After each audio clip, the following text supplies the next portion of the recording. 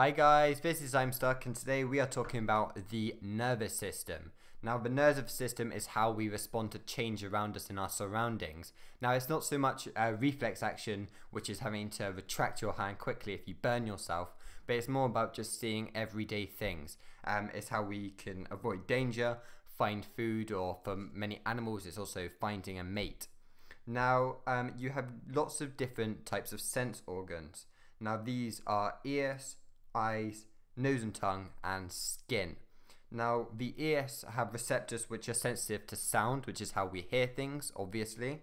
Then the eyes have receptors which are sensitive to light, how we see things.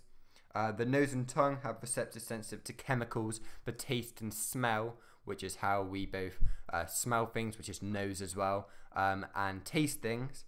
And then the skin has receptors sensitive to touch, pressure, pain, and temperature changes, which is how we feel things.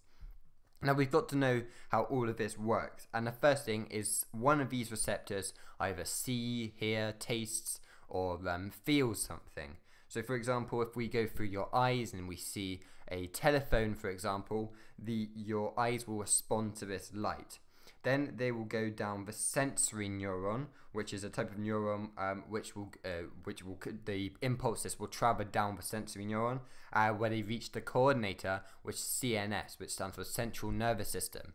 Now this is either the brain or the spine.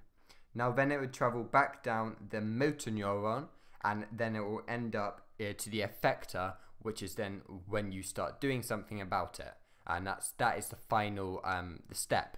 Now this happens in a matter of milliseconds, which is obviously why we can see something so quickly, and it doesn't take us, say, 10 seconds or something to be able to see something. So thank you for watching. Can you please subscribe to my channel and visit my website, the links below. Thank you and see you soon. Goodbye. Bye.